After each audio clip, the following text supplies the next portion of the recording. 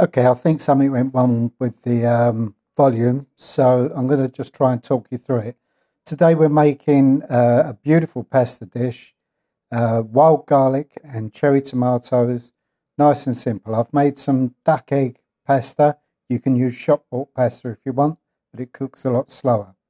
That's basically two duck eggs, 250 grams ish of strong white flour. Put through on a number 6 on the pasta roller, then the spaghetti cutter. So we're also going to need some shallots, just chopped. That's about 2 shallots. 1 packet of nice cherry tomatoes. I get these from Lidl's. They're called Marvellous Tomatoes. There you go. It's about 300 grams minus the 2 that I pinched. Just chop them up into 4 pieces. That's all you need to do.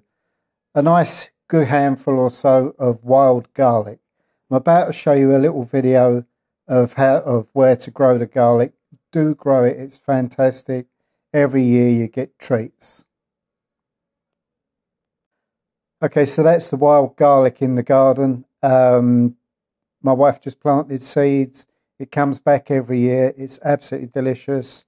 Good for sauces, soups, salads, just munching as you walk past. So the water's nearly boiling. We're also using some rapeseed pizza oil. You can use olive oil or garlic oil, whatever you like. This one's got chili, garlic and oregano in it. It's just a nice base for the sort of dish. So we're waiting for the water to come up to temperature and then we'll start cooking.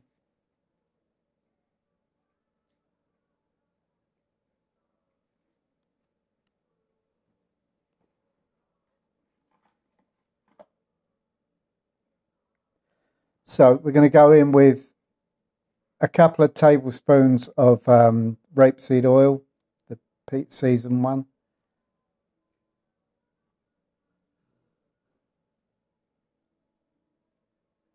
Now the shallots, and we're going to sweat these until they change smell. They don't smell raw. The sweetness comes out. Whenever you cook shallots like that, always immediately add some nice sea salt. It helps to bring out the natural sugars, helps them to release the sweetnesses. So we'll just let those cook for a little while. There you go. They've cooked for, that was about 3 minutes. Just water's nearly boiling. If you're using dried pasta, I will put it on now rather than, because my one only takes about 2 minutes to cook. So we're going to throw in the tomatoes now. There we go. And then again, we're going to add some sea salt. Always add a little bit of salt each time you add something as you're cooking a dish. You hear people talk about layers of flavour. That's what they're talking about. So we're layering up the flavours as we go. So we're going to let all the juices come out of those. Now, you don't want it to be wet. It's quite a dry dish. So they're softened. You can see the water's boiling. Going to go in with the pasta now.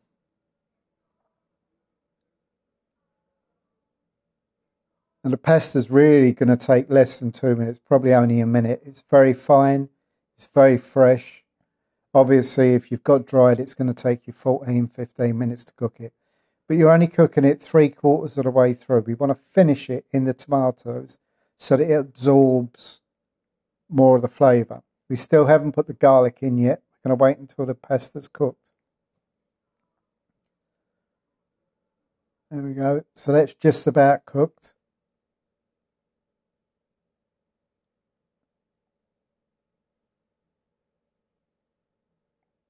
So we're going to transfer it over now.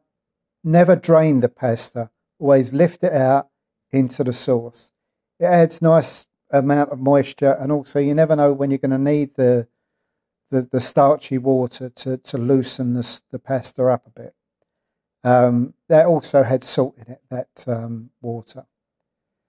It's always good to spill some spaghetti on the stove as well. I'm good at making a mess. So once that's all in, we're just going to give that a little toss up, get it nice and mixed, and throw in the wild garlic. I didn't want that tomato. There we go, just tossing it through, keeping an eye on the moisture. in with the wild garlic. You don't want to overcook the wild garlic because you'll lose that pungent flavour.